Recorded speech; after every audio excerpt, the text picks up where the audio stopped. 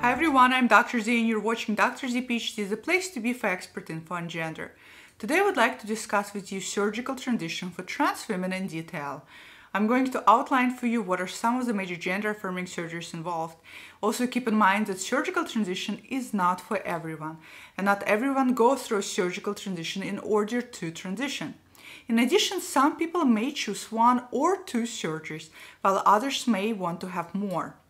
Again, to be clear, surgical transition is no way mandatory step in transition, because transition, after all, is a highly individualized process.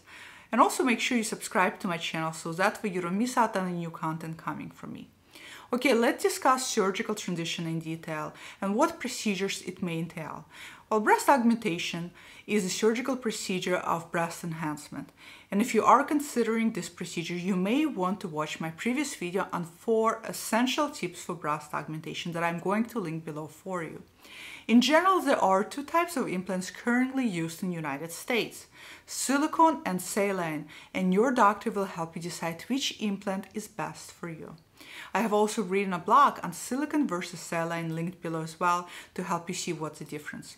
Breast augmentation is generally one of the first surgical procedures people tend to go through, and that's primarily because the healing time is quicker than some of the other procedures. Facial feminization surgery is a surgery that helps feminize facial features. The type of facial feminization can range from mild to a more complicated procedure and can involve cheek implants, forehead reduction, brow lift, nose job, and jaw reconstruction, just to name a few procedures, including the hair transplant. And if you are thinking about facial feminization surgery, having a doctor skilled at maxillofacial or craniofacial surgery is important, and I have also written a blog on this subject linked below. Tracheal shave or Adam's apple shave also falls in the category of facial feminization surgery. Vocal surgery to feminize voice is also available for people transitioning, but it's still a very risky option and may have negative outcome versus positive. So as always, make sure you discuss everything with your doctor and do your own thorough research. In addition to facial feminization, some people seek body contouring feminization surgery. This procedure can range in options and in depth on what you really want to do with your body, and your doctor will help you to decide as well. And finally, there is gender-affirming surgery, also known as bottom surgery. And some people prefer orchiectomy without undergoing vaginoplasty, orchiectomy, which is removal of testes. Again, there is no one-size-fits-all, since transition is a highly individualized process.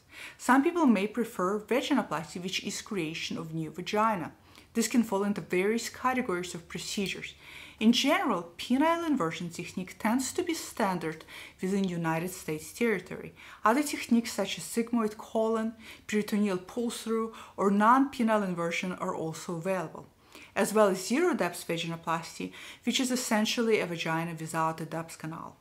As always, a good discussion with your medical doctor is incredibly important here. And for assistance, please see the link below article I wrote on how to be a better informed consumer when you're looking for a surgeon. So there you go, surgical transition and types of procedures involved in detail. If you had any of the surgeries or planning to have any of the surgeries and you would like to comment below, please comment below. I'd love to hear from you. And if you're new to this channel, consider subscribing, and I'll see you all next Friday. Bye.